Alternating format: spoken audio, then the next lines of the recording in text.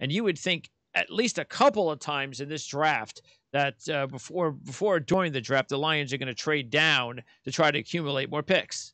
I would certainly think so. And the new general manager is Brad Holmes. He was the director of collegiate scouting for the Los Angeles Rams for several years.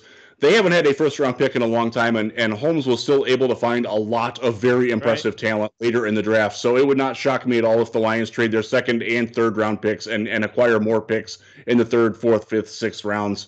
They desperately need impact talent on defense. You're probably not going to get that in that realm of the draft, but it's better to hold 3 lottery tickets than 1. And I think everything we've heard about Brad Holmes is that's sort of his philosophy on it. So I wouldn't, if you're doing 2 or 3 round mock drafts, probably project some trades for the Lions there, because I don't think they're going to be picking where they pick.